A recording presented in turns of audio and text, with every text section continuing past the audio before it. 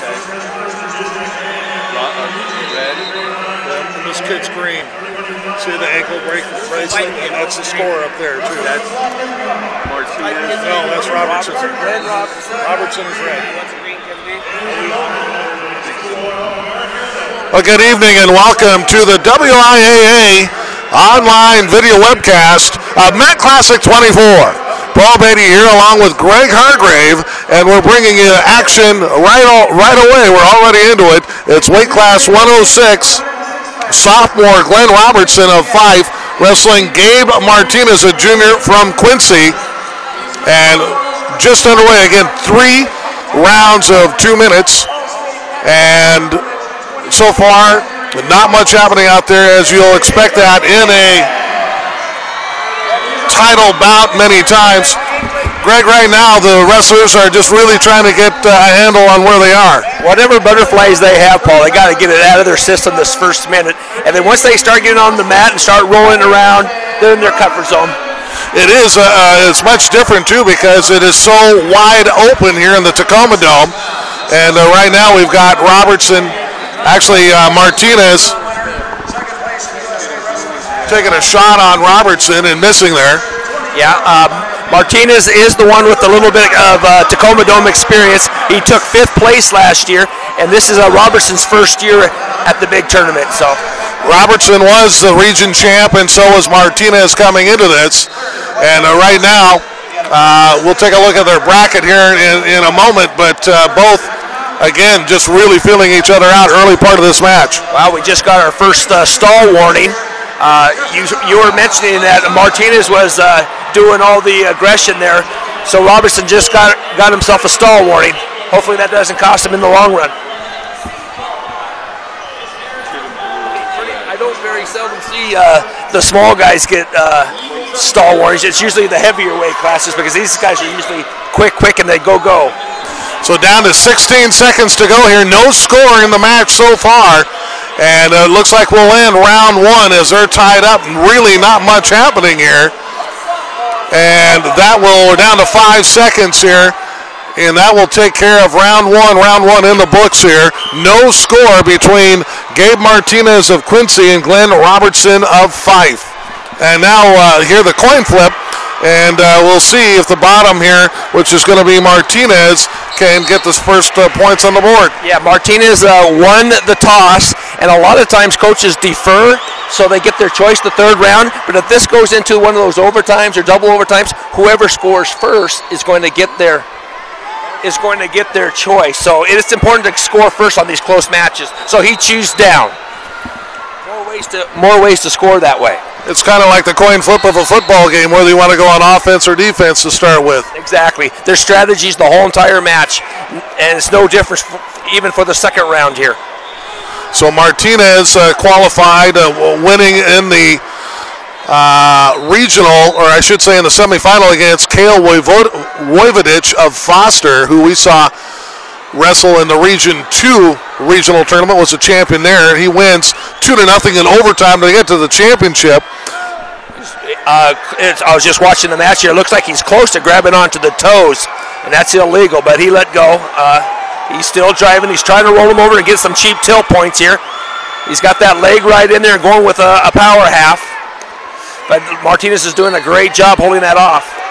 So right now Robertson trying to gain something on the upper end, and now we're in a stalemate, and they'll go back with Martinez in the down position and Robertson in the upper position, still scoreless. 52 seconds to go here in the 2nd round. Yep, it's amazing of how many of these good wrestlers do use the leg now, but they got to watch those leg rides, because what they're supposed to do, the referees, is they'll give them a stalemate, and then the stallings start coming in. And Robertson already has a stall warning on him, so he doesn't want to give up those easy free points. So and as Robertson, he qualified with an 11-10 win over Martinez's teammate Alejandrez. Otherwise, we would have had an all-Quincy final here. Yep, I was thinking there was a good shot of that happening, but Robertson's a tough wrestler. He deserves to be here. And now down to 15 seconds. Trying to get the leg back in there. But Martinez doing a good job countering that. Got only about 5 seconds. It looks like it's going to be 0-0 going into the third, Paul. Trying to get an escape at the last second is Martinez, and the end of the mat, or end of the round, and we remain scoreless as we go into round number 3. Robertson's now going to take the down position. So I don't know. Sometimes there's a strategy here, too. You don't want to score so quick to get the 1 point because then they have plenty of time to get the takedown. So we'll see what happens here. He got caught locking hands right off the bat. That's a technical penalty, and he gets a free move here. So if he can get out of this, he will score his 1 point penalty plus his reversal or escape. And it looks like he's going to get an escape and a technical grabbing, locking the hands. So it should be 2-0. 2-0. Robertson comes up and takes the lead here with 1:45, and with very little scoring in this match, that may be all he needs. Yeah, we'll see. Well, again, he has a warning for stalling, so he's going to have to wrestle or he will get dinged. A little bit, but you get down to that last 20 seconds or so, now you got a 1 point, you can kind of play that way. Then you can play that. You can give up one, but you don't want to give up one with more than a minute to go. You got to still be wrestling offensively here.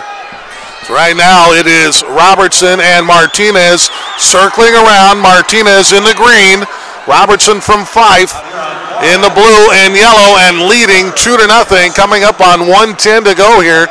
This is for the state 106 championship, individual championship.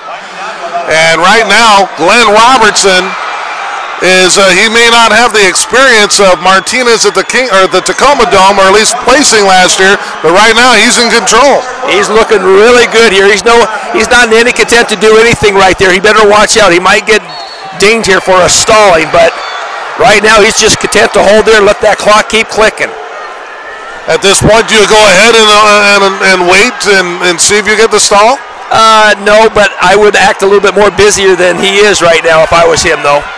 Like shake him around a little bit or something. Act like you're trying to break him down. Right now, he just got dinged with the stall. We saw that coming. Now he's going to have to get a little bit more aggressive. There's 25 seconds. That's a lot of time. 25 seconds, 2-1 now, with Robertson leading, red over green, and 20 seconds to go. Martinez trying to pull a trick at the last second here. Yeah, it is sad sometimes when the referee decides the outcome of a match, so it's nice if both wrestlers just go at it strong. We got 5 seconds to go, and he's moving. He's acting busy enough. He's going to end up winning this, Robertson. Congratulations. And there you have it, Glenn Robertson of Fife, the winner. And Glenn Robertson of Fife will win it 2-1. That is the final. Yep, absolutely. And Glenn Robertson of Fife has gone on to take the individual 106 championship here at Matt Classic 24. Well, we're going to step away. There are 5 other championship matches going on around the dome. We'll be back with weight class 113 coming up after a brief timeout. You're watching and listening to Matt Classic 24 right here on the WIAA.